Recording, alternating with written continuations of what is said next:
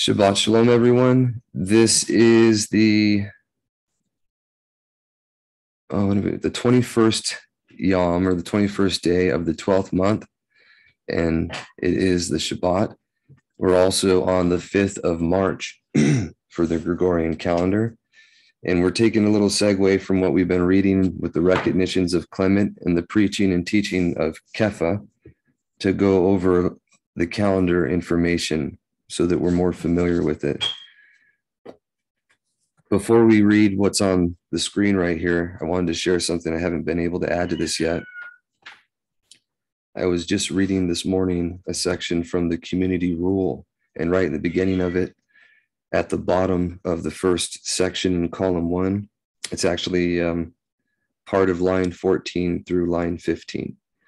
It has something that's relevant to what you see on the screen, why we should not intercalate, which means add days between the years, or to add a leap day or a leap week or anything of that nature.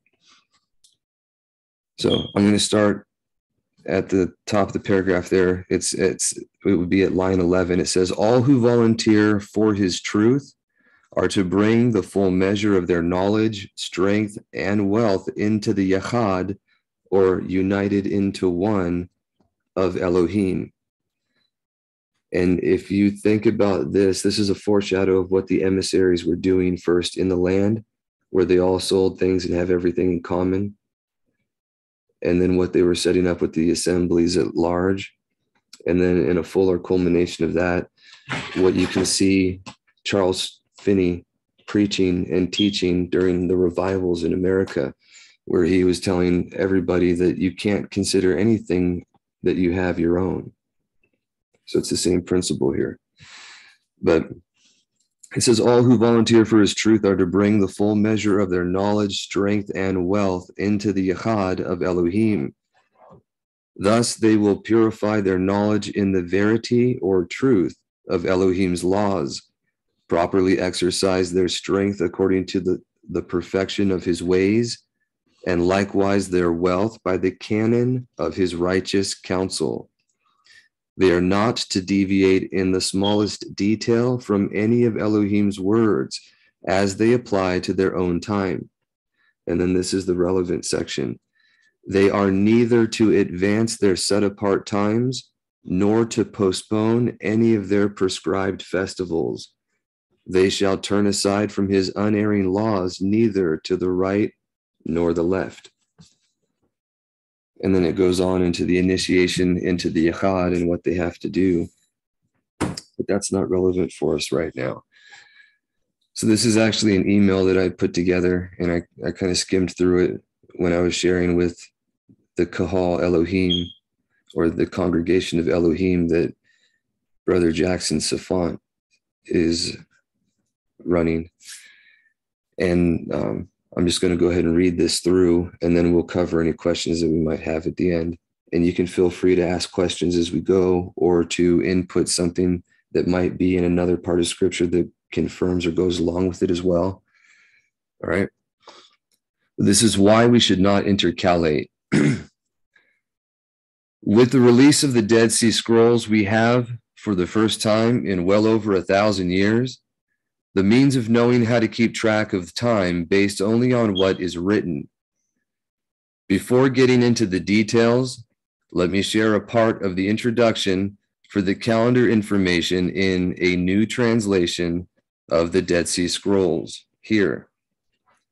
Quote, calendars or writings that presuppose them comprise a very substantial percentage of the Dead Sea cache. Indeed, as stated in the introduction, adherence to a peculiar calendar is the thread that runs through hundreds of the Dead Sea Scrolls. More than any other single element, the calendar binds these works together. It is the calendar that makes the scrolls a collection. The calendar is the intentional element, unquote. And that was really just to show that it was the central theme of all the scrolls. The concept of the calendar was everywhere in it. And once you get that was part of the library that belonged to the Zadok Kohanim, then you can see the mutilation that happened by those that rejected the truth when they started following after errant systems. This is one thing about the scrolls few seem to keep in mind when determining who wrote them, is that internal evidence shows beyond doubt the sons of Zadok, all Kohanim, were the authors and keepers of the scrolls. Now, they talk about the Essenes and they make them out to be some monastic order, and that's intentional. If you look more into who actually overthrew things and what's going on, that they're projecting. But the ones that separated from those walking in error, that went off into the wilderness to keep his will according to their own conscience, that's a type and picture of things that were going to come in the future, if anyone can see that plainly. Moving on. It says, with that being said, the scrolls, which include among them all the common scriptures and apocryphal writings in the original 1611 and the Septuagint, what is called First Enoch or Hanok, Yobelim, Jubilees, and more, simply put, it is the remains of the library of the servants of Yahuwah. And I'll put in the book of Yasher or Jasher, the common ones, the two translations or versions that are available today, were nowhere found among any of the Dead Sea Scrolls. And they actually contradict what was found there. That these Kohanim are witnessed about in his word, and that we should take heed of what is in here, can be seen in scripture. Thus said the Adon Yahuwah, no son of a foreigner, uncircumcised in heart or uncircumcised in flesh, comes into my set apart place. Even any son of a foreigner who is among the children of Yisrael. And the Luiim, who went far from me, when Yisrael went astray, who strayed away from me after their idols, they shall bear their crookedness or iniquity, and they were attendants in my set apart place as gatekeepers of the house and attendants of the house, slaying the ascending offering and the slaughtering for the people, and standing before them to attend to them. Because they attended to them before their idols and became a stumbling block of crookedness to the house of Yisrael, therefore I have lifted my hand in an oath against them, declares the Master Yahuwah, that they shall bear their iniquity and not come near me to serve me as Kohen, or to serve as my Kohen rather, nor come near any of that which is set apart to me. So this is talking about, like, in the wilderness, you had Korach and the 250 that rose up against Moshe and Aaron and the established worship, and wanted to do contrary. Reuben and Reuben's children also rose up with them, all right, in conspiracy. These are foreshadows of things that would happen in the future as well. This is about the apostate preachers, those that are joined unto him, the Luiim, right, but turn aside and act as stumbling blocks to the people. However, it starts to talk about the ones that stay true shortly. But it says, nor into my, this is what he does for them. He doesn't let them come near to anything which is set apart to me, nor into the most set apart place. And they shall bear their shame and their abominations which they have done. But I shall make them those who guard the duty of the house for all its work and for all that has been done in it. And that was the same thing that happened in history. Those that were guarding the house or the truth in them were also the ones that were teaching apostasy. But it was later made evident that these things are so. Yet the Kohanim, the Luiim, the sons of Zadok, who guarded the duty of my set apart place when the children of Yisrael went astray from me, they shall draw near to me to serve me, and shall stand before me to bring to me the fat and the blood, declares the Master Yahuwah. They shall enter my set-apart place, and they shall draw near to my table to serve me, and they shall guard my charge. And I didn't add the text that isn't relevant to the calendar information, which is approving who the sons of Zadok are, and then what they were to be teaching, which is right here. And they are to teach my people the difference between the set apart and the profane, and to make them know what is unclean and clean. And they are to stand as judges in a dispute and judge it according to my right rulings. And they are to guard my Torot, or instructions, and my laws in all my appointed times and my set apart Sabbaths. That's from Yechezkiel or Ezekiel 44, 9 through 16 and 23 through 24. The contribution that you offer up to Yahuwah is 25,000 cubits in length and 10,000 in width. And of these is set apart, or is the set apart contribution for the Kohanim. On the north, 25,000 cubits, and on the west, 25,000 in width, and on the east, 10,000 in width, and on the south, 25,000 in length. And the set apart place of Yahuwah shall be in its midst for the Kohanim of the sons of Zadok, who are set apart, who did guard my charge, who did not go astray when the children of Yisrael went astray, as the Luiim went astray. And this is Yechezkiel or Ezekiel 48, 9 through 11. Again, this is about the legitimacy of listening to the sons of Zadok. In the Dead Sea Scrolls themselves, this witness is expounded on. It says, through it, the first members of the covenant sinned and were delivered up to the sword, because they forsook the covenant of Elohim and chose their own will and walked in the stubbornness of their hearts, each of them doing his own will. Yet with the remnant which held fast to the commandments of Elohim, he made his covenant with Yisrael forever, revealing to them the hidden things in which all Yisrael had gone astray. He unfolded before them his Kodesh Sabbaths and his esteemed feasts, the testimonies of his righteousness and the ways of his truth, and the desires of his will, which a man must do in order to live. And they dug a well rich in water, and he who despises it shall not live. Yet they wallowed in the sin of man and in the ways of uncleanness, and they said, this is ours. But Elohim in his wonderful mysteries forgave them their sin and pardoned their wickedness. And he built them a sure house in Yisrael, whose like has never existed from former times till now. Those who hold fast to it are destined to live forever, and all the esteem of Adam shall be theirs.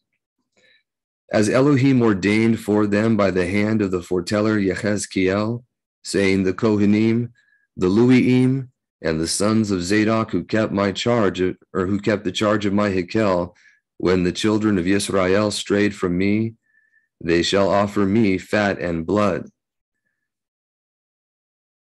Not quite an exact quote there, and you'll see right here, this part is added by the authors. It's not actually in the text. And if you pay attention to who the Lui are and the fact that they were the ones that didn't keep the charge that he was rebuking, then you can see that that's not actually true. But we'll continue. The Kohanim are the converts of Yisrael who departed from the land of Yahudah and those who joined them. The sons of Zadok are the elect of Yisrael, the men called by name who shall stand at the end of days. Behold the exact list of their names according to their generations, and the time when they lived, and the number of their trials, and the years of their sojourn, and the exact list of their deeds.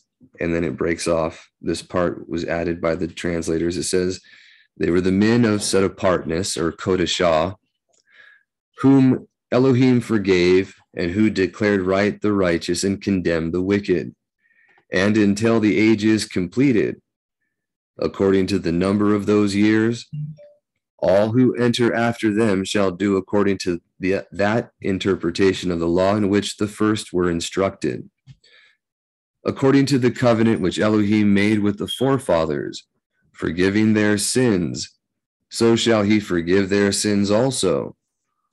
But when the age is completed, according to the number of those years, there shall be no more joining to the house of Yahudah, but each man shall stand on his watchtower.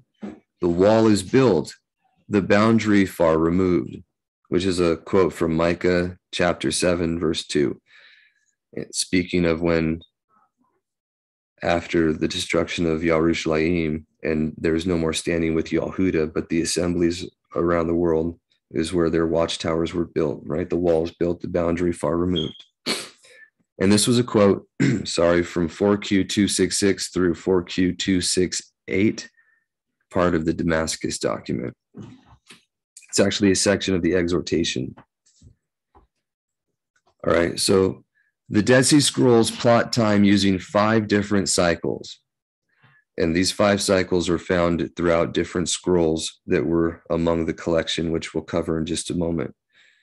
But it's a 364 yom or day solar cycle, a 3-year, 354-day lunar cycle, a 6-year cycle for the Kohanim to all serve an equal amount, which when you look at the list, if any of you have the Kohen order from Jerry Morris, you just look at the first set of 6, the same number it starts with is the same one it ends with. And it has the cycle, so everyone works an even a number of times in their shift before it repeats itself. And that leads to a sabbatical year, right? 49 years or 7 sevens for the Yobelim cycle, and a 294-year cycle of 6 Yobelim, which would then repeat. And this 294-year cycle is specifically, it's going through who's serving during the time of the, like Shekinah and Gomol, or 22 and 10, 22 and 10. When they serve is when the full moon would have its 3-year sign that would repeat itself, which is going to happen at the beginning of next year on the 16th of March. It happened in 2019. It happened in 2016. It happened in 2013. It's the pattern that Jerry Morris first discovered and shared, and we've been tracking it since then. Or I've personally been tracking it since 2016 with a group of other people.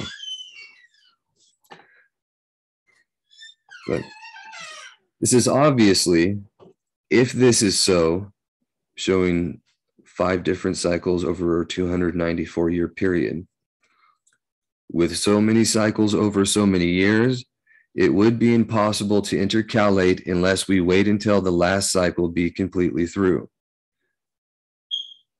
When looking for the new year, the key is found in observing the phenomenon he tells us will be in these times, equal parts light and dark, having a full moon every 3rd year, as the sign or oath the moon makes, and seeing the signs that accompany each season, as shown in Hanok or Enoch chapter 82. Although we only have 2 of the 4 seasons expounded on. The calendar, as far as I am aware, was first made known by our late brother Jerry Morris, who started tracking these signs in 2013 and teaching shortly after. I've personally kept this calendar since 2016, which had a full moon on the 1st of the month, as it did again in 2019. We are expecting this once again in 2022. Anyone can view his teaching on this found here, and there's a link for it.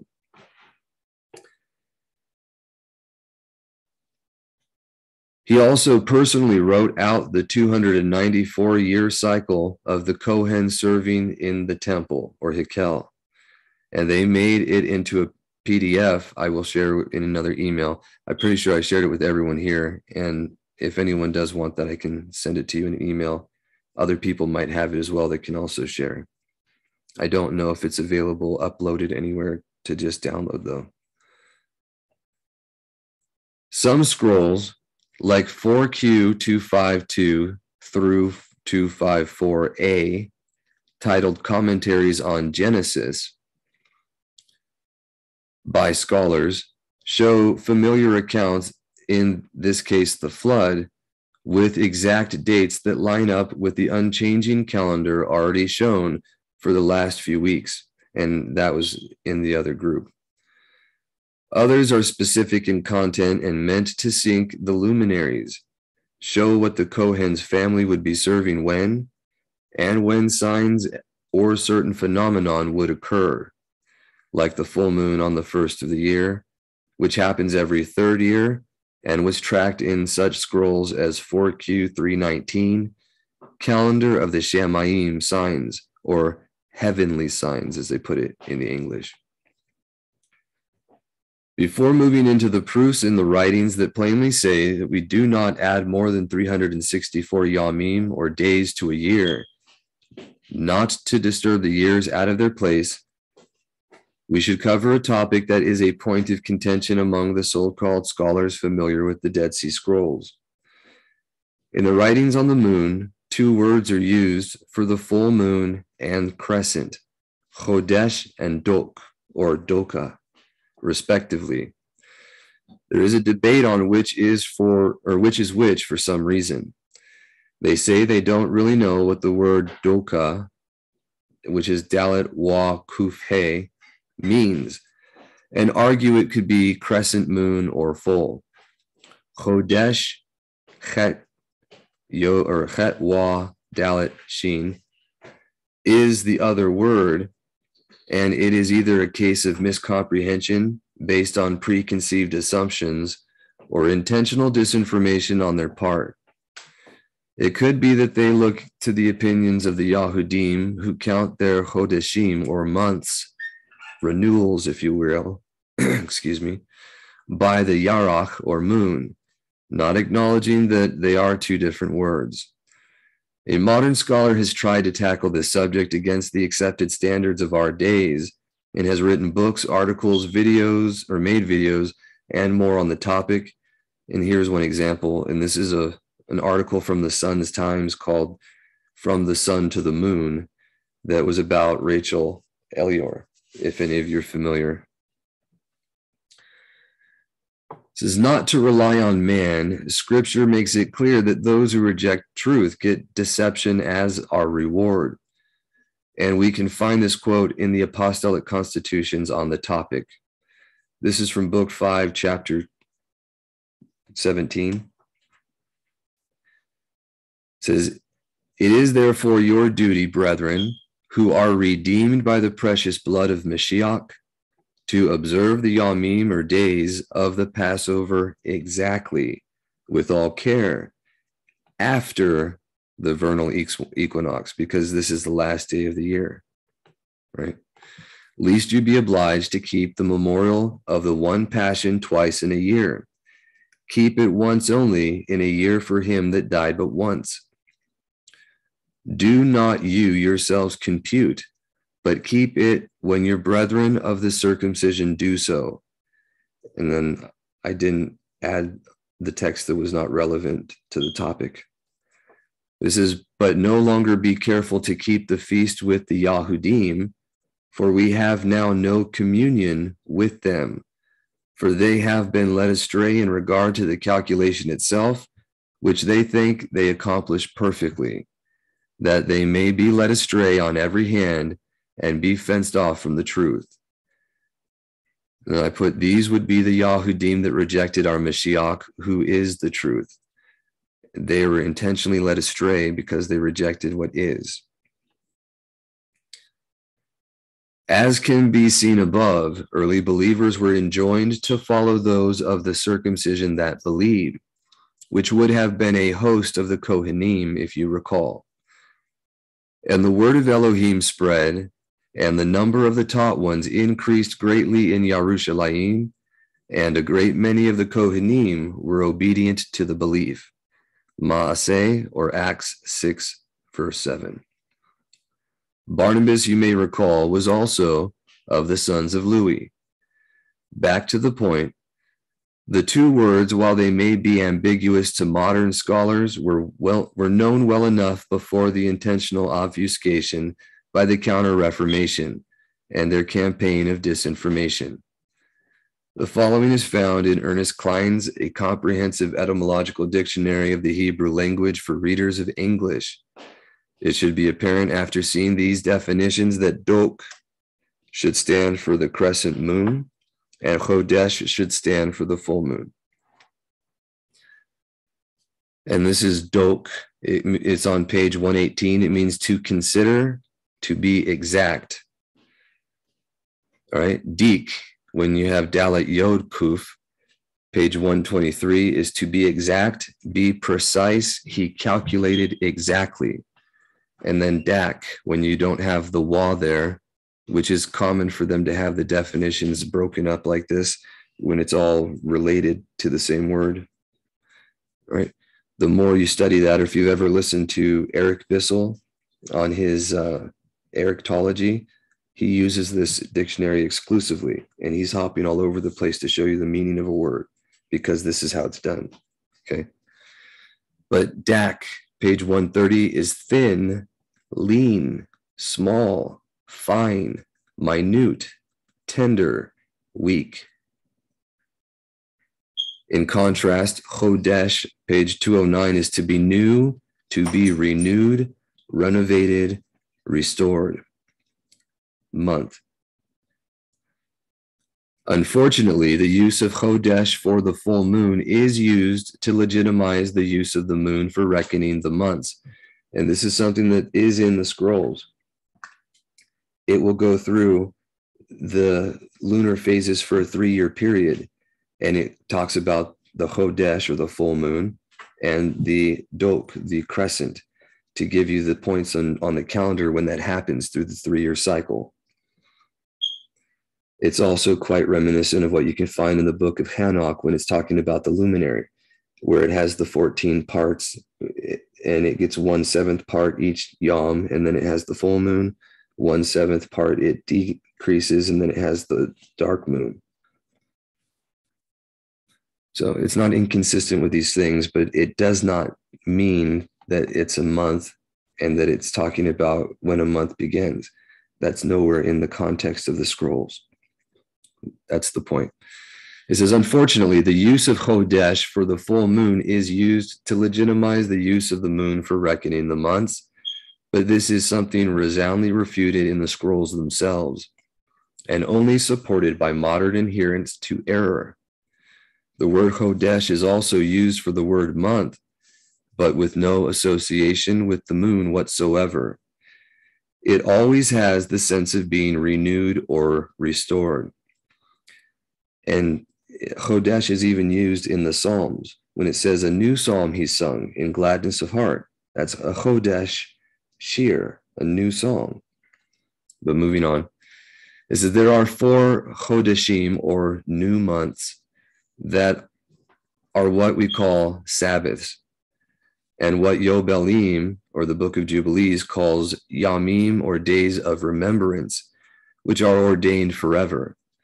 One witness, not intentionally but inadvertently, is the account of the Psalms and songs of Dawid, as recorded in the Dead Sea Scrolls. And the importance of this is showing that there's only 4 Chodeshim, or 4 new months, that we actually have as Sabbaths. It's not 12. Some people want to keep every new month as a Shabbat, but that's nowhere in the scrolls.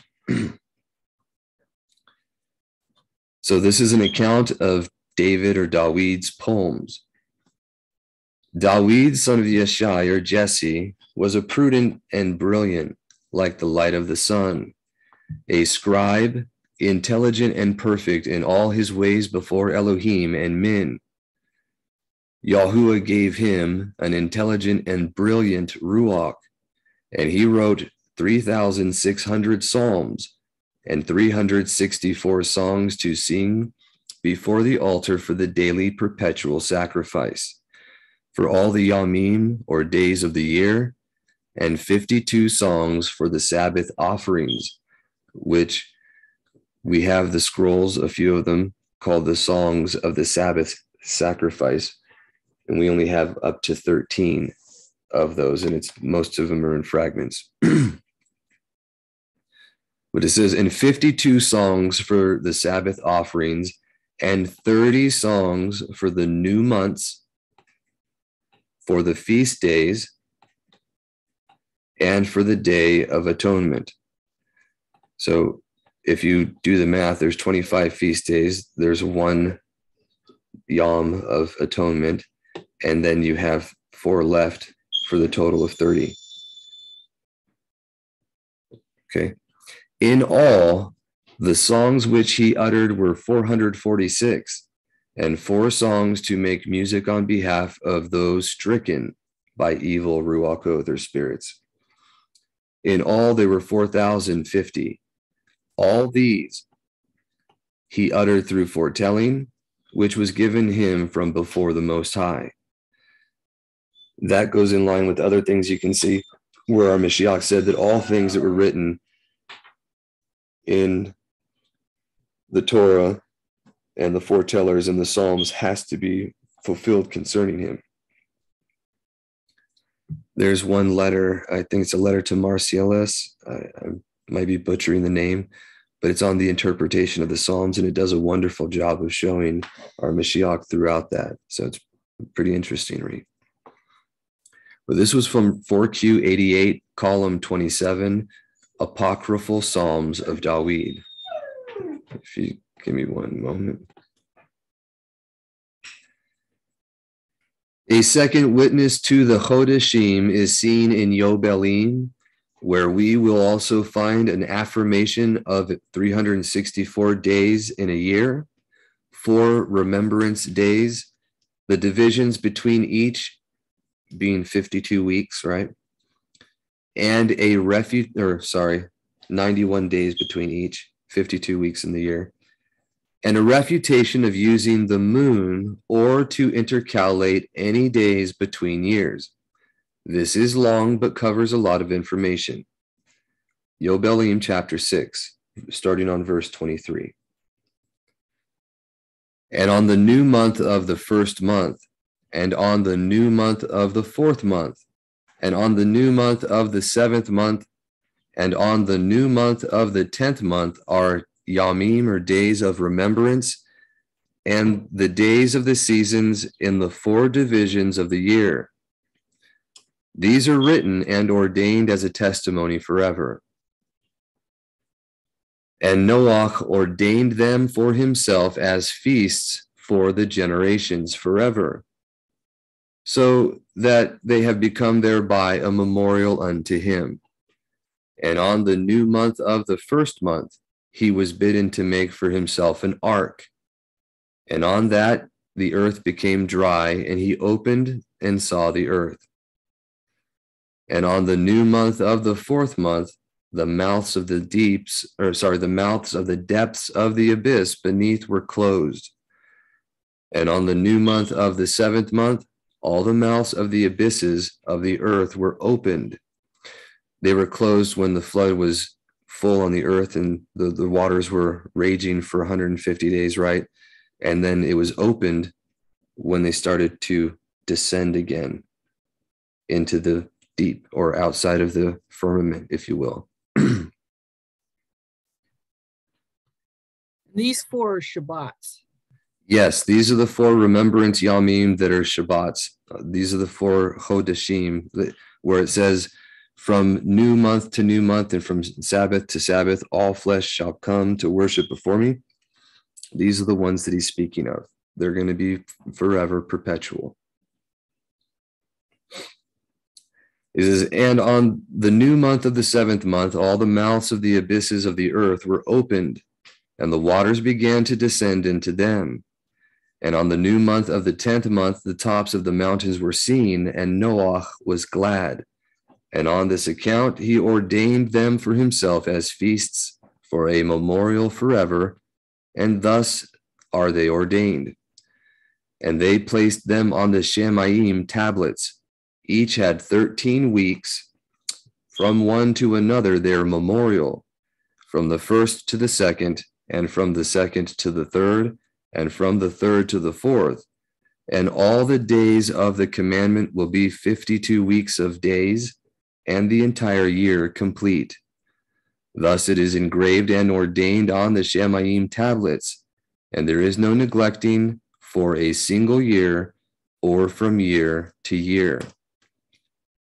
And command you, the children of Yisrael, that they observe the years according to this reckoning, 364 days, and will constitute a complete year, and they will not disturb its time from its days and from its feasts, for everything will fall out in them according to their testimony, and they will not leave out any day, nor disturb any feasts.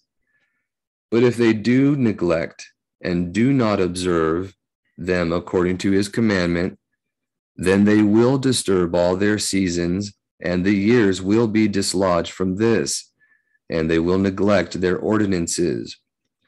And all the children of Yisrael will forget and will not find the path of the years, and will forget the new months and seasons and Sabbaths, and they will go wrong as to all the order of the years. For I know, and from henceforth will I declare it unto you, that it is not of my own devising, for the book is written before me, and on the Shemaim tablets the division of days is ordained, lest they forget the feasts of the covenant and walk according to the feasts of the nations, after their error and after their ignorance. For there will be those who will assuredly make observations of the moon, how it disturbs the seasons and comes in from year to year, 10 days too soon. Before I read the rest of this real quick, the first known moon worship and having it set up was from Babylon. That's kind of a given. But the first mixture with the children was amongst the Greeks. It's common knowledge that the Greeks kept a lunar calendar. It's not so common knowledge that the Greek people were a mixture of Hebrews and the sons of Japheth, Yahweh to be specific, but that is literally true. There were migrations of Hebrews out of Egypt and settling city-states before Moshe took them out. It was known in secular or profane history, and it was recorded by the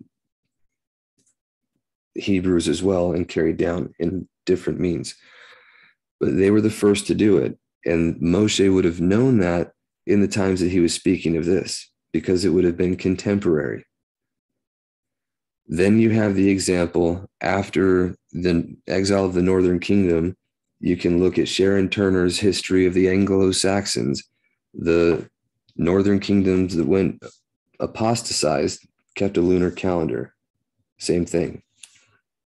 And then you go further on with the dispersion of the Yahudim into Babylon, or after that time, after the time of the captivity here, they reject the truth and they go apostate, and then they now have a lunar calendar. A point of contention still with our Maker, to the point where that was what he used in his, everyone gets judged according to their ways and deeds. When you look at the Anti-Mashiach for Dummies videos, at bringing the Yahudim back into the land after they're being cast out of it, it happens during the normal course of a lunar cycle in years. So it's about 28.3 years for each major event on their coming back into the land. It's rather interesting, and it goes along with the Yahudim or Yahuda being given the kingdom, which was being set up for our Mashiach, and it goes along with the moon phases. It's something we've covered on a different topic, but it all lines up with the reign or the kingdom, which in the testament of Naphtali, Yahuda takes hold of the moon. He was given the kingdom. In the genealogy of our Mashiach, in the book of Netanyahu. It has 14 generations from Abraham to Dawid, or from the crescent to the full moon, and then 14 generations from Dawid to the Babylonian captivity, and then 14 generations from the return to the coming of our Mashiach. So it follows the lunar phases on when these events were happening in that generational thing for the monarchy, which was the same. If you watch the Anti-Mashiach for Dummies videos as well, you will see that lunar eclipses over certain events were portending the fall of kingdoms and reigns and things that had to do with the monarchies. So it's the same thing being shown in the skies above and written about as well. And you can tie that all the way back into the creation account parable with the fourth day, with the making of the moon. It lines up with these things in the parable form that we can talk about some other time, but we've shared it before too. So not to get distracted here. Verse 37, it says, for this reason, the years will come upon them when they will disturb and make an abomination the yom of testimony, and an unclean day a feast day. And they will confound all the days, the set apart with the unclean, and the unclean with the set apart. The unclean yom, or day, with the set apart. For they will go wrong as to the months and Sabbaths and feasts and Yobelim. For this reason I command and protest, or witness to you, that you may protest to them. For after your death your children will disturb them, so that they will not make the year 364 days only. And for this reason they will go wrong as to the new months and seasons and Sabbaths and festivals, and they will eat all kinds of blood with all kinds of flesh. It says, see also 4Q328, Kohen service as the seasons change, to see a 364-day year. So now I'm giving you multiple witnesses to confirm the things that are in the calendar that you can look for yourself, okay? Everyone can do that. So that's 4Q328, Kohen service as the seasons change, all right, for the 364-day year, and how it is broken down into 4 seasons of 13 weeks each, 91 days in each. For the 4th day of the week start, it can be seen in 4Q394, section A, the Sabbaths and festivals of the year. And 4Q319, calendar of the Shamayim signs. This latter scroll also shows the 49-year Yobel and 294-year 6 Yobelim cycles. Lastly, scrolls 4Q320 through 321a, called the synchronized calendars, shows the 6-year Kohen cycle. Below is another witness to the year not shifting, as well as the synchronization of the sun and moon, something that happens every 3rd year and does not account for intercalation of any kind. This is from Hanok or Enoch 72, starting on verse 32. On that day, the night shortens and becomes 9 parts, and the day 9 parts. Then the night becomes equal with the yom, and the yamim, or days, of the year add up to exactly 364 yamim, or days. The length of the days and the night, the length of the day and the night, as well as the shortness of the day and the night, are determined by the course of the circuit of the sun, to distinguish by it, and distinguished by it, meaning the sun has all authority. The circuit becomes longer or shorter day by day and night by night, respectively. Thus, this is the order for the course of the movement and the settlement of the sun, that great luminary which is called the sun, for the duration of the years, or Shemesh, if you know, that word is also the steadfast servant that runs his course. For the duration of the years of the creation in respect to its going in and coming out.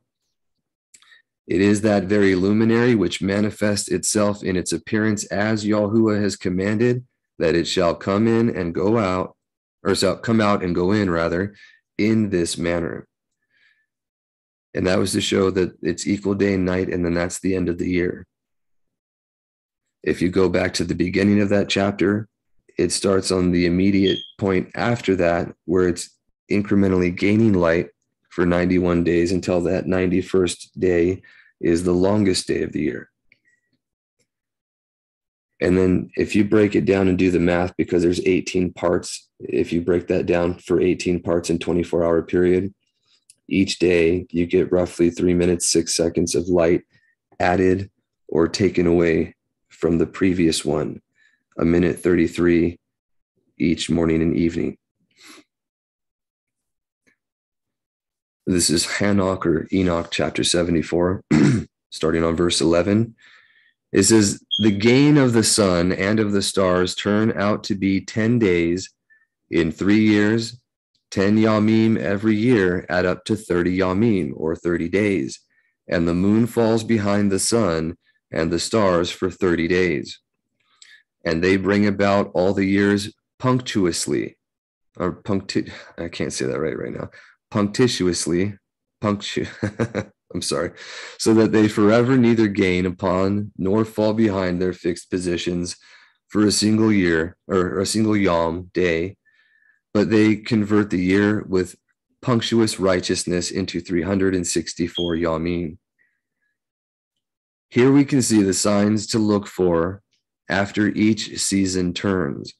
From half a month to a month away, we will see little signs of the new seasons, but we see all as stated after they start. This is something I've only been tracking since 2018 or 2019, and maybe later. But I have to double check in the Dead Sea Scrolls. They might have more information. I looked a little bit and I didn't find anything where it completes the seasons here for the signs that you can look for. It usually happens at the beginning of the last month of each season. You can get telltale signs of the new season ahead, but you don't see all the effects of what you see written until after it is the actual official start of the season. And then they manifest across the board. At least I found that to be true where I'm at.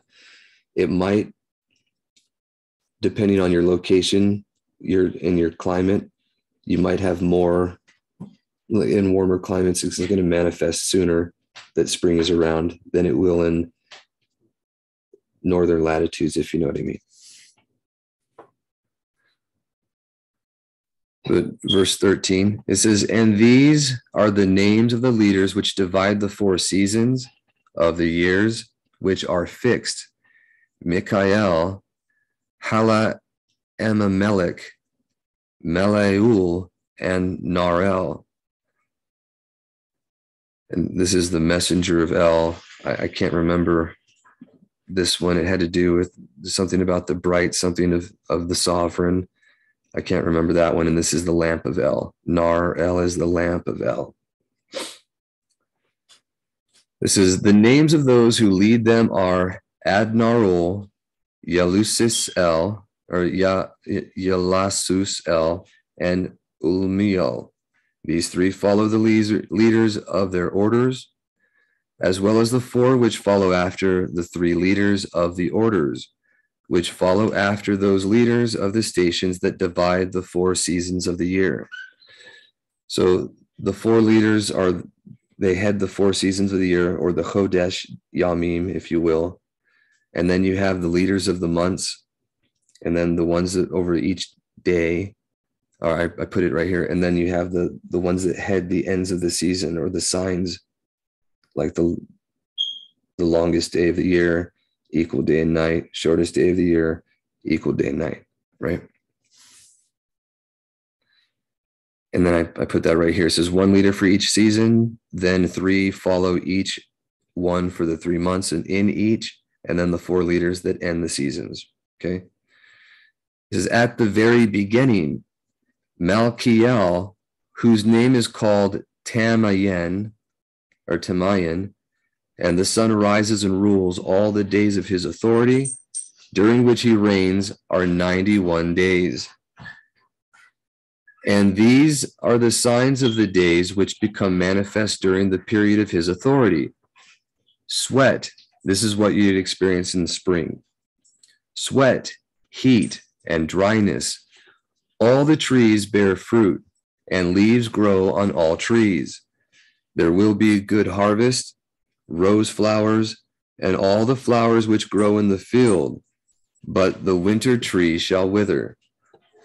And these are the names of the leaders which are their subordinates: Barkael, Zalebsael,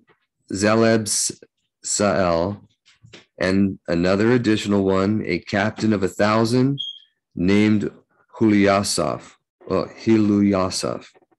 The days of the authority of this one have been completed. And this seems a little weird. A lot of people speculate on it. We don't have any other witness for what this can mean in any text I'm familiar with. But if you keep in mind how reality works, and we'd spoken about it, the stars move faster than the sun. So it could be that this one's preceded its place and is no longer what was, having that authority. I can't speak for certain. I really don't know.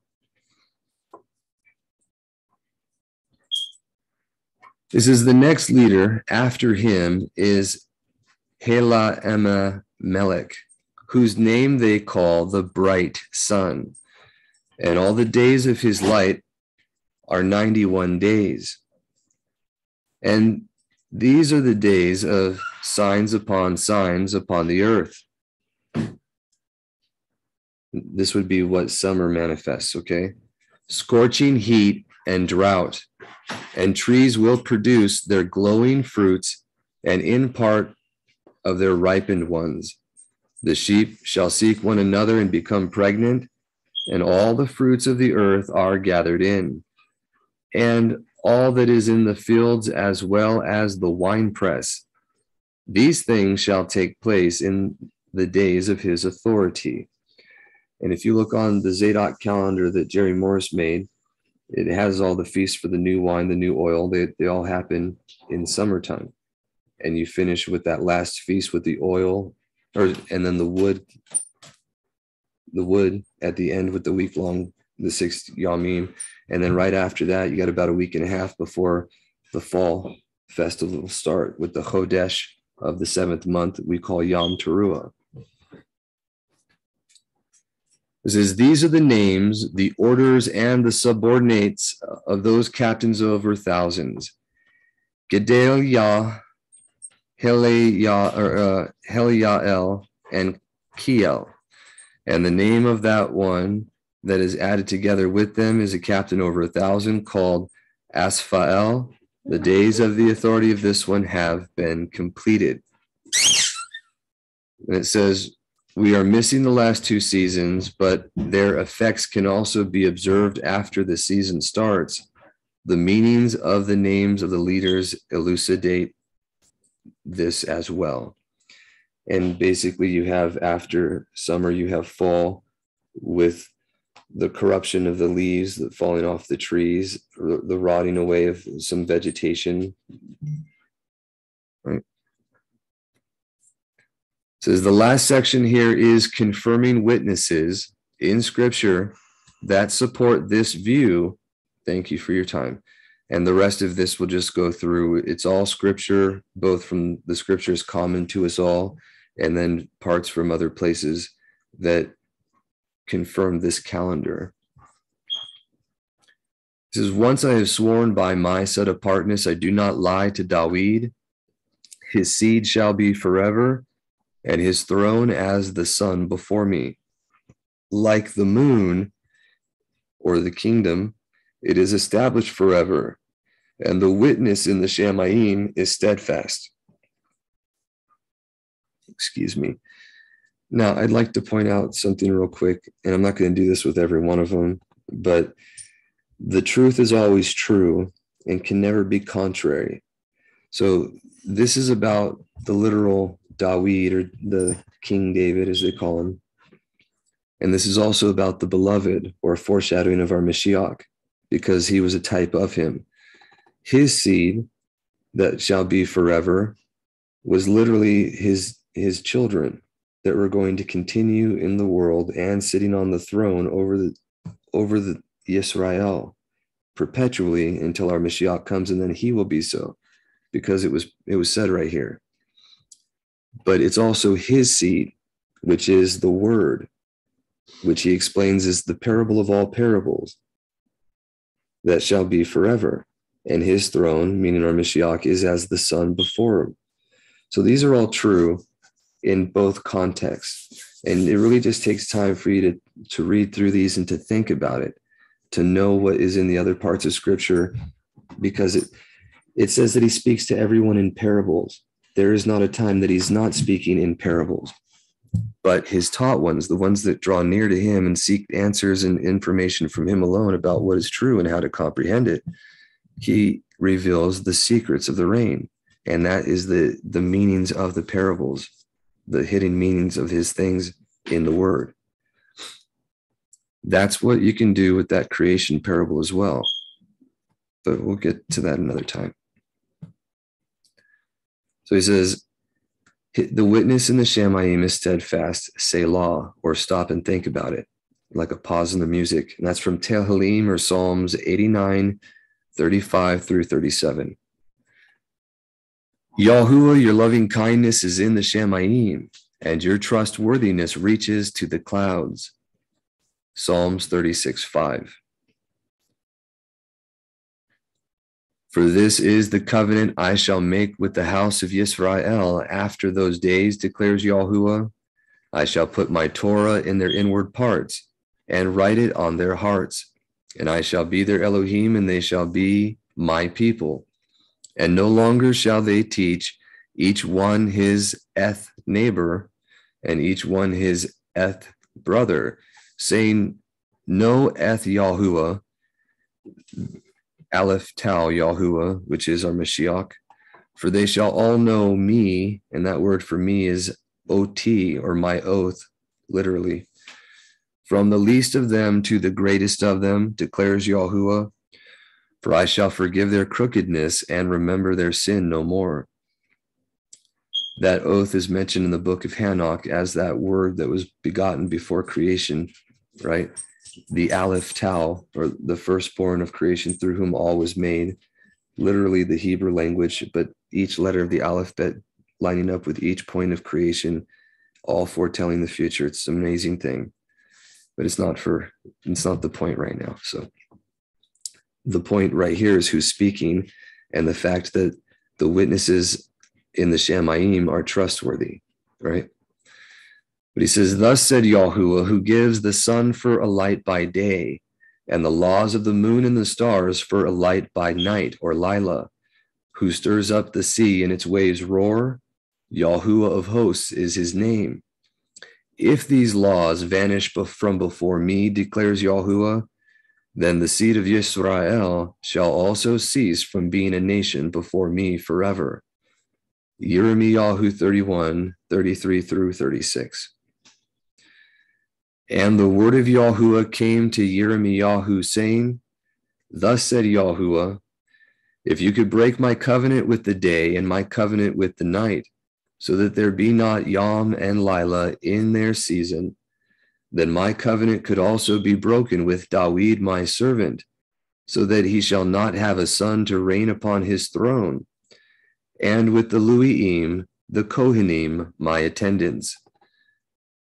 As the host of the Shamayim is not counted, nor the sand of the sea measured, so I increase the descendants of Dawid my servant, and the Luiim who attend upon me.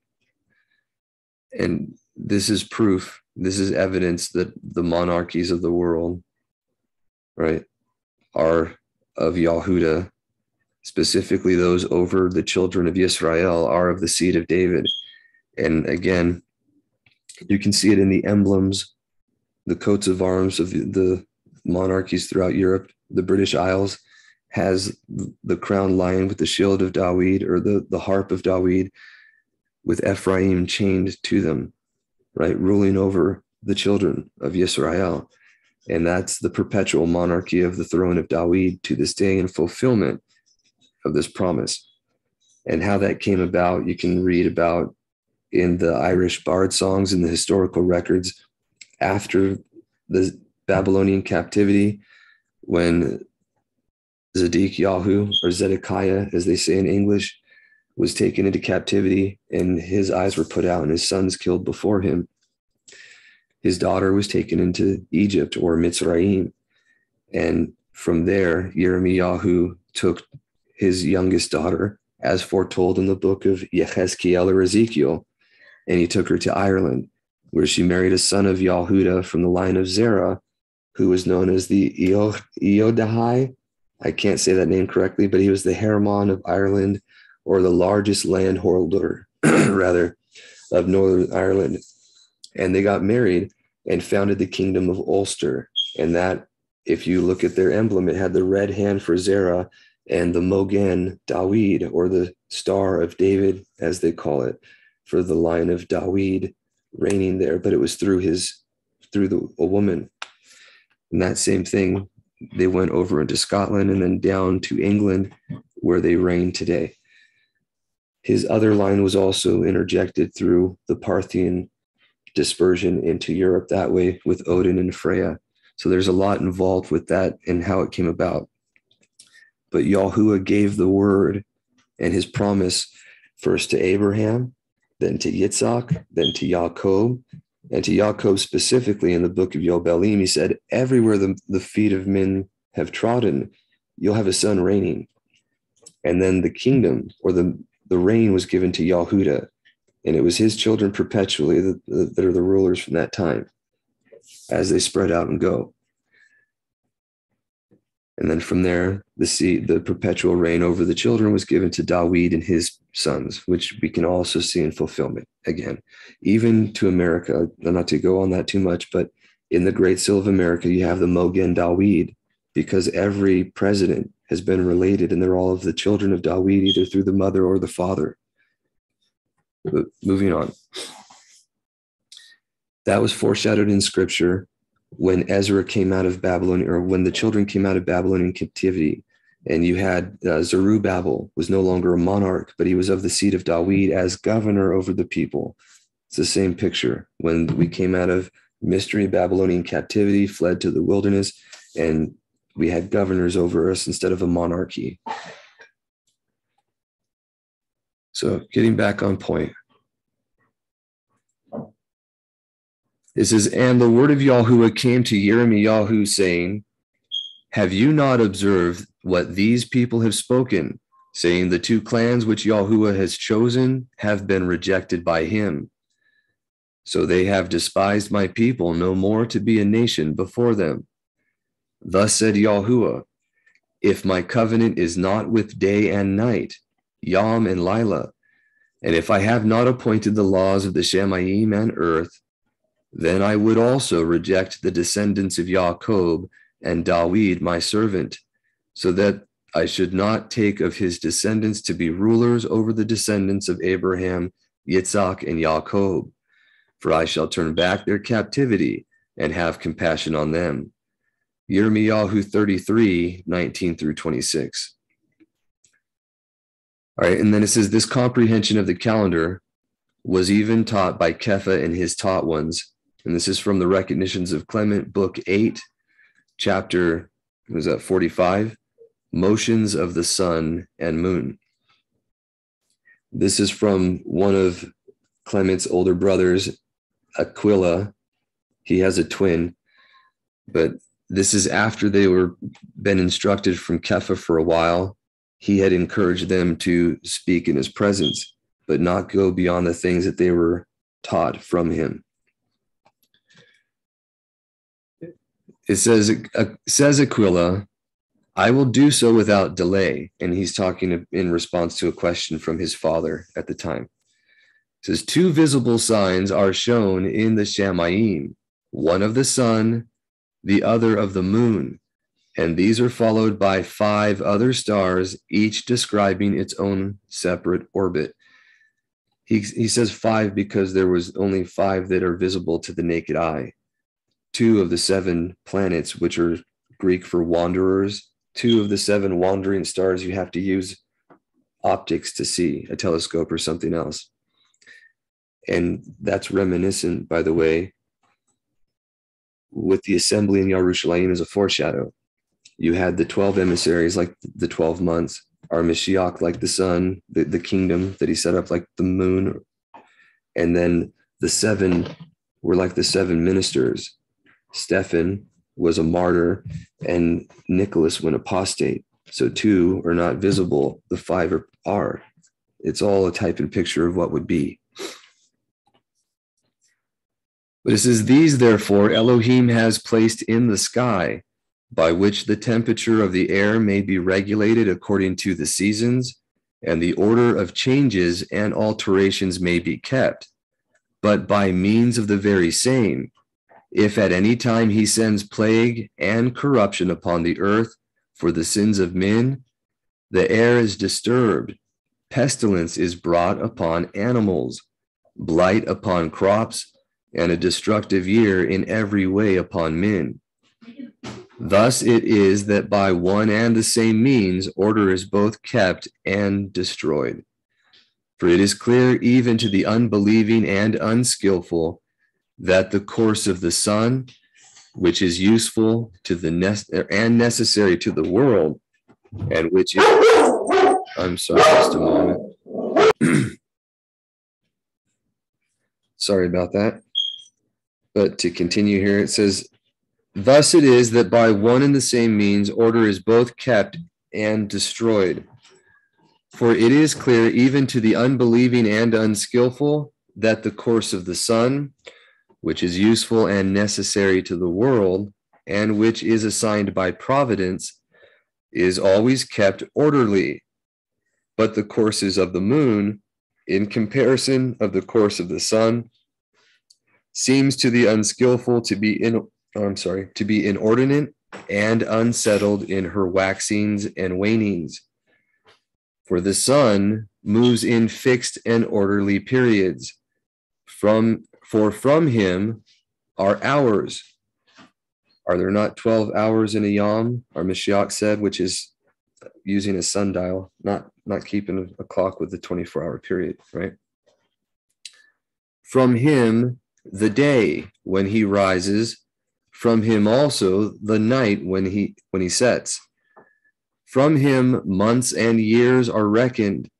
From him the variations of seasons are produced. While rising to the higher regions, when it's going north in its circuit, incrementally as the season goes, it's making a tighter and tighter circle as it goes north. And it also goes up in elevation, so it can be perceived by everyone, even though still in Australia. That's why it looks like it goes higher in the sky. But it's a light. It's not an object that you can land on or touch. It's a light. So moving on. So for the sun moves in fixed and orderly periods, we already read that part. It says, from him are months and years are reckoned, and from him the variations of seasons are produced. While rising to the higher regions, or going north, he tempers the spring. But when he reaches the top of the Shamayim, he kindles the summer's heats. Again sinking, or heading south, and going lower in elevation, he produces the temper of autumn. And when he returns to his lowest circle, the furthest circuit south, he bequeaths to us the rigor of winter's cold from the icy binding of the Shamayim, meaning that once he's in his furthest circuit, we get the winter cold coming in because the sun is pushing the cold from the Antarctic Circle ahead of it, which I always thought was rather fascinating once I read this part. But that's not really the subject matter in question. It was to show that this is following the same pattern, the fixed movements of the sun, the inordinate to men's movements of the moon, and the fact that he is in control of all these things.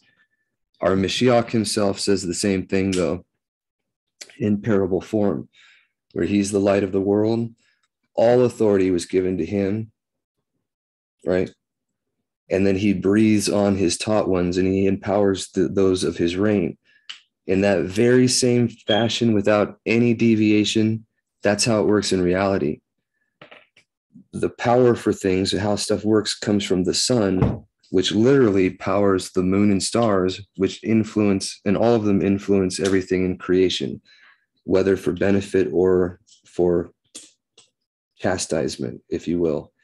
And that was just alluded to right here. But that's also found in Josephus and other writings. It's not just in this one. So thank you all for your time, and we can do some questions here before wrapping it up. That's what I had. So here we go.